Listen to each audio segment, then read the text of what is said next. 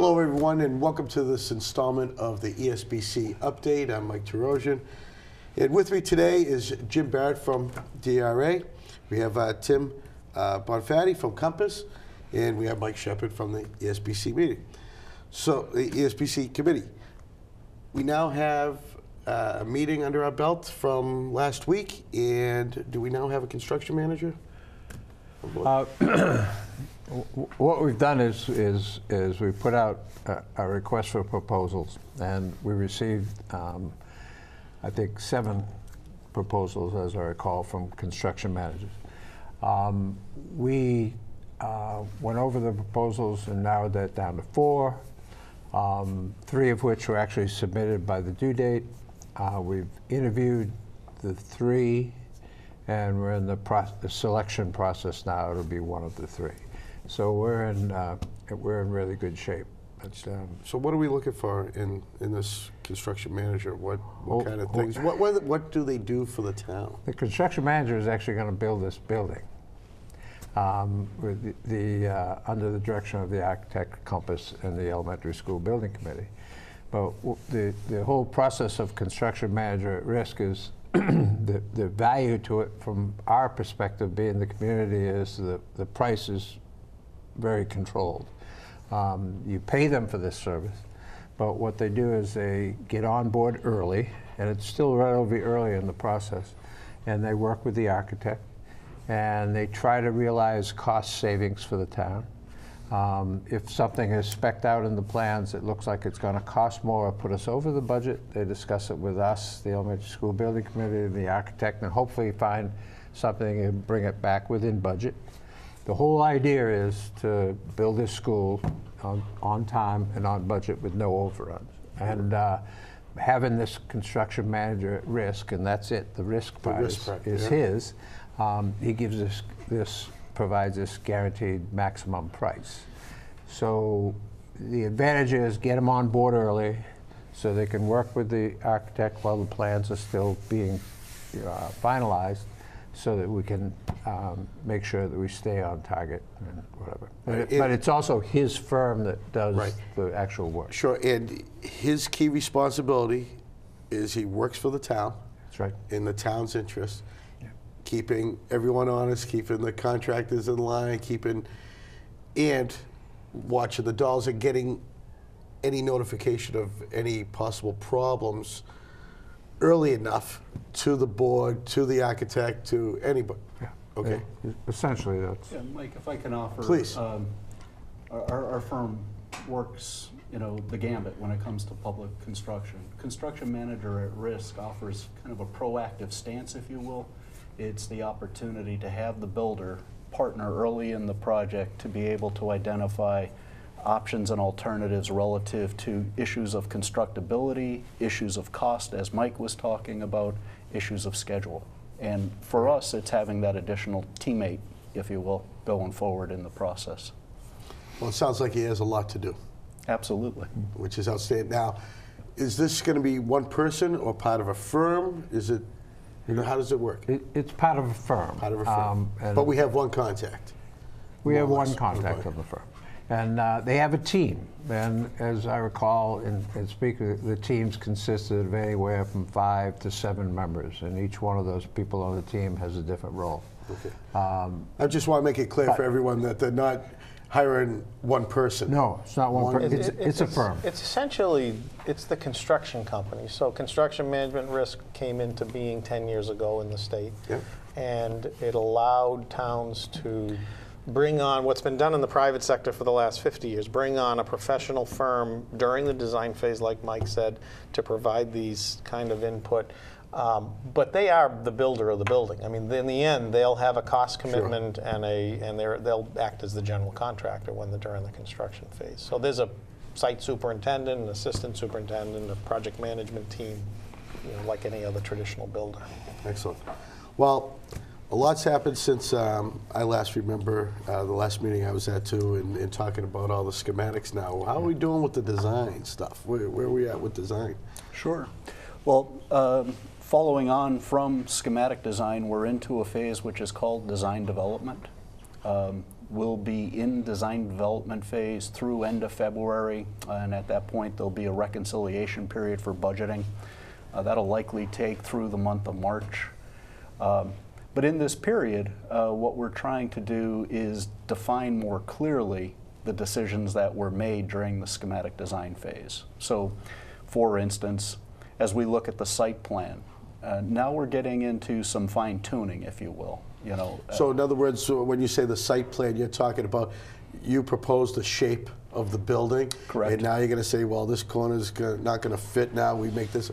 So those kind of adjustments. It's precisely that type of adjustment relative to site, landscape, architecture, civil, those types of decision-making points. Some of the things that they attend to have to do with parking, attendant play areas, structured play areas, service to the site, separation of bus and parent drop-off. You know, those types of things are really being fine-tuned through this period of time. Ultimately, that leads us to the construction document phase, and at that point, really our hope is not to be fine-tuning any longer, but really focusing on documentation for bidding and having that really come to the highest level possible. Right, because the more that you can get into that design, the more accurate your bids are going to be and the less overages and so forth. What we want to ensure is that anybody bidding it is seeing the same thing. They're interpreting it identically at our best. And all the subcontractors that'll be bidding on it. Correct. Yeah, it's not just, I mean, you have the overall contractor, but then the subcontractors and on down. Right. If I might add, it's important to note that Jim's firm doesn't do this fine-tuning in a vacuum. He and the owner's project managers team has been meeting with all the users of the facility, right down to the pre-K, K, first grade, the teachers, the administration, facilities. the meeting with facilities. Just to make sure that the building that they end up with is actually the building they want, down to the point where, you know, the teachers want a specific kind of storage system and all that. So when they get in there, they don't find, geez, where's all my closets? And all this stuff is being done right now. They meet every Wednesday, as I recall, and they meet for 2-3 hours, and they say, okay, here's what the plan looks like, what do you think? And they say, well, Jesus, I don't have enough storage, I don't like the layout. And it gets shuffled around in each one of these different areas, and that's the process they're going through. Right. It isn't like they sit back and say, this is your school. Like we met with Hopkinton Police last week or the week before, and went through all the issues around security and how the site can be secure. Same thing with fire. So it's even beyond Hopkinton schools, it's the broader Hopkinton community. Right, there's no doubt anybody who's followed this project from day one, know you get the public's input. Are you still taking any more public input, or are we pretty much done with that? I mean, there was a lot in the beginning to get us to where we are today. But are you still hearing anything from the public at all? We don't hear as much. We still afford everybody the opportunity through Facebook, and as you know, we begin our meetings and the public is invited. I suspect at the end of this month, beginning of the next month, we'll be reporting back to the public what we found thus far. We're going to reach a point where the input is we're not going to be able to change stuff, because at the end, you know, important things have happened through the fall. The MSBA is partnered with us. We've all signed the documents. The money is there when we need it. Town meeting, of course, has voted to support it. But at some point, you know, when you get down to the decisions, you know, you don't change anything anymore. But we, the building committee, our intention is to keep everybody informed all the way through the process, so that everybody knows what's going on, and you know, that's the way it'll work, just like in the past. If I could, Mike, we'd like to characterize the nature of the process as one of a dialogue. You know, to us that's an important aspect of the way design is done, and it's that constant kind of interaction, the testing of an idea, bringing it back to the user groups, having them understand it, having them think about it. To the degree that the other day I watched one of our project designers leaving the office and was carrying a chipboard model of a mock-up of a storage container. He had drawn it, they had modeled it on computer, etc. But the users were still questioning, do we have the heights right and whatnot? So by physically modeling it and building it out of paper chipboard, was able to take it out to the site, have students actually stand and see, does this fit our heights? And that's the type of, interaction, that's the type of dialogue that we seek to be able to fine-tune decisions. That little extra service that you give saves a whole lot later. Well, in the long run. Absolutely. Because what is it? You never have enough time to do it right the first time, but you always have plenty of time to do it again. Absolutely. Right. Yeah, changing a line on a page is a whole lot easier than after something's poured in concrete, trying to adjust it 3 inches. Now you mentioned the weekly meetings and so forth. Is there a time limit for that to wrap up?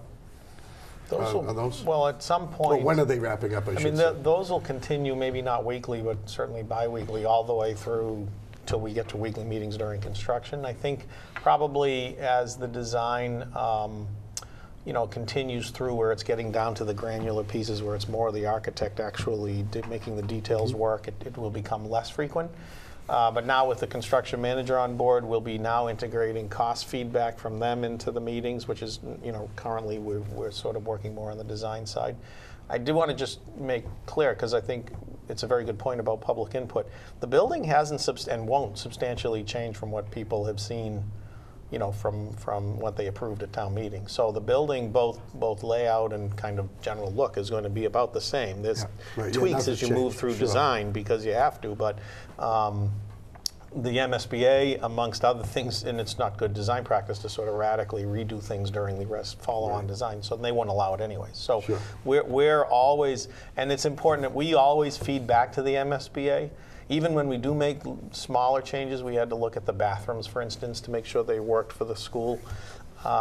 We feed back to them what we're doing so that they know, because we report roughly every quarter or so, every design iteration, back to them on how the design's coming. So the design is basically the same design people saw at town meeting. Right. And all you're going to see now from the models that you've been showing us, the fixtures may be different, and maybe the color is a little different. Right. Those are minor, the real stuff. Yeah, the actual. So speaking of fixtures, I mean, when do we get to that page when you start picking fixtures and tiles, and when do you get to that point? Or is this the point now? This is the period. Design development is the period where we look at an array of options and alternatives. So you mentioned tile as an example. We're working with the user groups. We're working with the users of the facility to review, interior fit and finish, and looking at options and alternatives in terms of how that might be applied. Our hope is that by the end of February that we'll, pretty much draw that down to a close in terms of the general feel of the building will be known, and we'll have that understanding, and then be able to go into construction documentation in about a month's time after that, where we can, as I said, simply begin the documentation process. What kind of cool things are you looking at now that you're hearing from your users? Sure. What kind of cool things that we can expect to see in this building so far that if you can tell us now? Yeah. I think, and it's not a dramatic change, because as Tim indicates, the building isn't about dramatic change at this point, but it's the continued evolution of ideas that we are constantly looking to kind of push forward, grow, and build upon. That's really our target. So the idea of taking the building and being able to break it down for young users, make it understandable in ways where it's not an overwhelming large building. That's one of the goals that was stated early on. It's something that in the feedback from MSBA that we heard, and it's something that as a team we're totally on board with in terms of supporting. So to that end, looking at everything from texture of patterning to color to be able to support that idea of breaking down the building, having it become understandable, and working in a way that kind of continually builds upon the same themes. Yeah, that's something that we're really trying hard to do. I remember how I thought it was unique how the sections of building was for each grade and each level and each area of learning. Is that the norm now for schools, or is this something unique to Hopkinen? Well, I mean, it will be unique to Hopkinen because the other schools weren't built sure, like this. Absolutely. What I'd suggest is the idea of it's really creating neighborhood. You know, for a young child to understand a complex building, you kind of have to set it in terms that young children understand. And you know, one of the tools that we use is employing, you know, a child's understanding of his or her community. So it's the idea of what's the neighborhood I grew up in? Where is downtown? Gotcha. How do I go out to see some special activity that might be at town hall? And those kind of corollary pieces in the building might be, you know, their neighborhood is their cluster of classrooms, which is a small subset of the overall number of classrooms. Downtown might be heading down to kind of the main core of the building, where you can find the library, the administration, the nurse's office, those types of things. Heading to a special activity might be out to the cafeteria, out to the gymnasium as an example. So it's that kind of understanding of a building that we're trying to support. No, it's outstanding. The design, floor plan, everything looks great, and I'm looking forward to more. But speaking about, let's go outside again, we still have the Tadaro property next to the current location now, and we also have EMC Park on the other side. Where are we at with the plan? Are you working with Parks and Rec? We've been working with Parks and Rec for probably, you know, since the beginning when we chose the site school in this location. Going through the whole process, we always wanted a secondary means of egress for emergencies and whatnot, if you would. But we thought, because of the proximity of EMC Park to the school, the school would actually help EMC Park on those occasions throughout the spring and summer when they have baseball on Saturdays and nobody has any place to park. They would be able to park at the school. And the school would be helped as well on those occasions when they have, you know, the back-to-school night, and it just seems like there's twice as many cars as there are kids. We'll have EMC to park. So there will be a connection between the park and the school.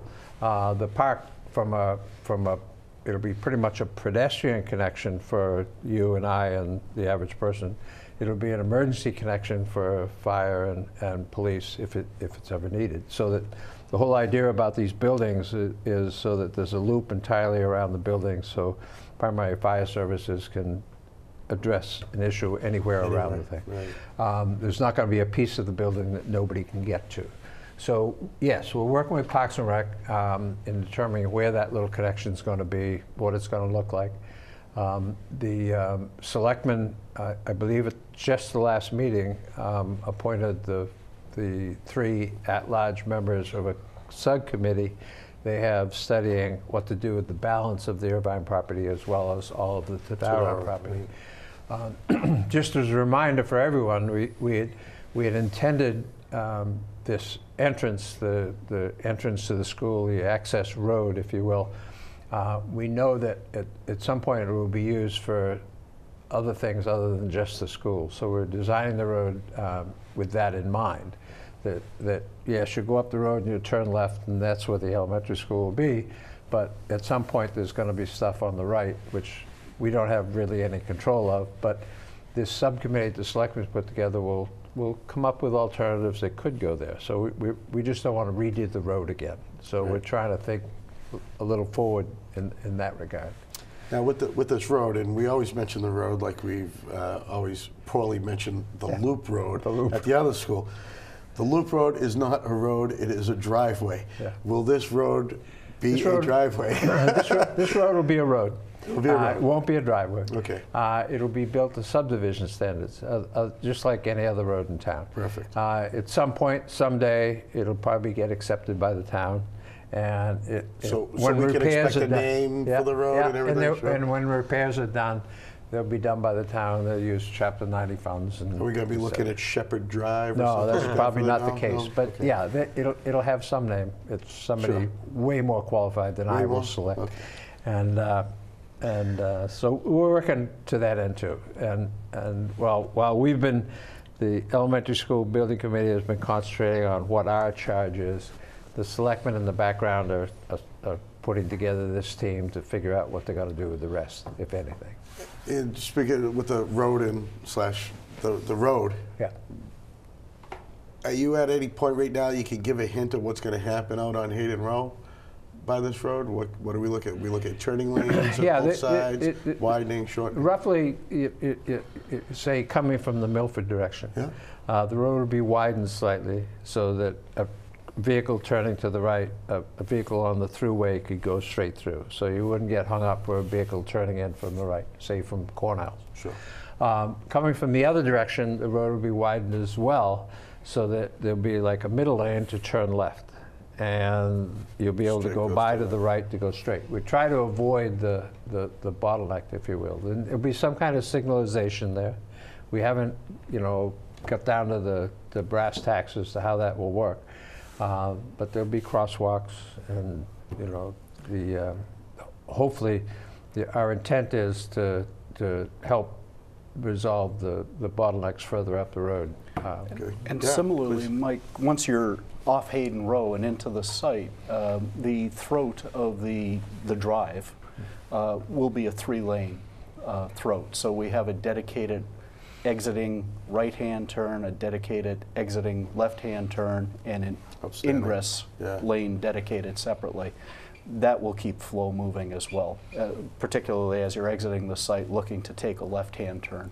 Right. And I know this is outside the scope of the ESBC, but will the town be jumping on board at time of this construction, maybe to do those proposed changes down the street at the Hopkins and high school entrances? One would hope. One would hope, because it would Again, be great to get it's it all. clearly outside our scope. But Right. I was just wondering if you heard I anything. suspect that whole issue will be Something we could revisited. share with our viewers, be a That'll first. be revisited probably sooner than later, I suspect. Right. I remember Wesleyan came across even before the ESBC committee was even formed. Yeah. They were looking at all sorts of ways to divert the turning lanes and to Traffic slow things calming. down. Right. Yeah. So they were looking at all that. I was just, I'm hoping that would be a great addition, because if they do put in another traffic light up there somewhere, whether it's in the high school, Hopkins, or Yeah. the new elementary school, it'd be nice to be all done at the same Yeah, time. I think everybody realizes that traffic is an issue. Our piece of it, hopefully, we'll be able to handle. And we don't want to contribute to the further burden. Ideally, these kids, go to school earlier and get out later, so they won't have that same middle school, Hopkins, high school. And we're gonna see some relief down to at the center of town as well. Actually, yeah, we won't have the issues we have on. You'll be Ash able to Street. park at the Common Yeah, for a that's change. Never right. been able to do that during the school year. So, anything else that we didn't touch base on from the last meeting? No, we've a lot has been accomplished in the last few months, and as I said before, the state has partnered with us to the point where documents are signed. Yep. We have a relatively good set of plans that everybody is familiar with. We're fine-tuning those, but everybody has to know that we don't get to change big stuff because the state has already bought into our schematic. So we're hoping to move right along and get some portion of the site work done, in the fall and into construction next winter, spring, and we'll meet the deadline of September 2018. That's outstanding. And the kids will be going to a new school. That is outstanding, and what a big change for this town. It's huge, and I just can't wait for a new beautiful building. Yeah, that would be gorgeous. That's great. And then someday we can talk about what to do with center school, right? That'll be a different committee. I'm sure than you that. still have all those questions being Yeah. thrown. What's going to happen to the old school? Yeah, I get no, that. that'll be a big issue, and the selectmen have promised stuff that they'll Yeah, address that. absolutely. Hopefully sooner rather than later. Anything else, Tim, Jim, anything? You got it? No. I don't think there's Okay. anything additional Well, to listen, guys, thank you offer at very the much for coming out. We're going to be back doing this every month now, because your next meeting is February 8th Yep. at the town hall at the lower level. That's correct. And 6:30 p.m. And everybody is welcome to come. Come on down. The more the merrier. And so we'll be doing this here on a regular basis since the meetings aren't televised, because they're more like a working session meetings now, where you sit around in a big circle and Nuts and bolts. hammer out the nuts and bolts. Exactly. Well, excellent. Thanks again for coming out today. And everyone, if you need to know more about the Elementary School Building Committee, visit their website, see their Facebook page. Plenty of information on there, and feel free to send them an email, ask any questions they want to hear from you. So for here at HCAM in the Elementary School Building Committee update, I'm Mike Terosian. Thank you for watching.